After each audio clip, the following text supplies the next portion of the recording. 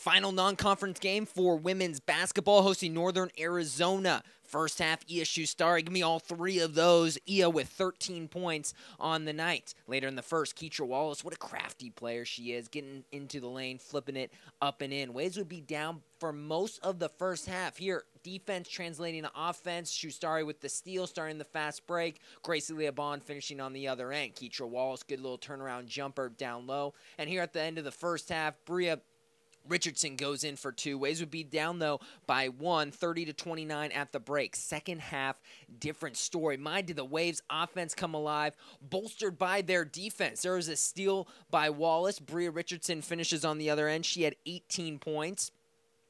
The Waves were down 41-37 at one point as Amanda Frost had 25 points for Northern Arizona. She hit 5 threes. The Waves would then go on a 34-8 run. Grace Leabon knocking down that jumper, and then Allie Green hitting this one. Allie Green, the freshman, had 15 points. Bria Richardson led the team with 18 here. The steal finishing on the other end. Schultz in the corner knocking down the jumper. The Waves, it was just all clicking in the second half as they outscore Northern Arizona 45-21 in the second half and win this one 74-51. The main keys were focusing in on defense as we did in the first half, but just being more aggressive, trying to make them have turnovers, and just getting the shots that we need on offense, which we did in the second half. This was a good win for us.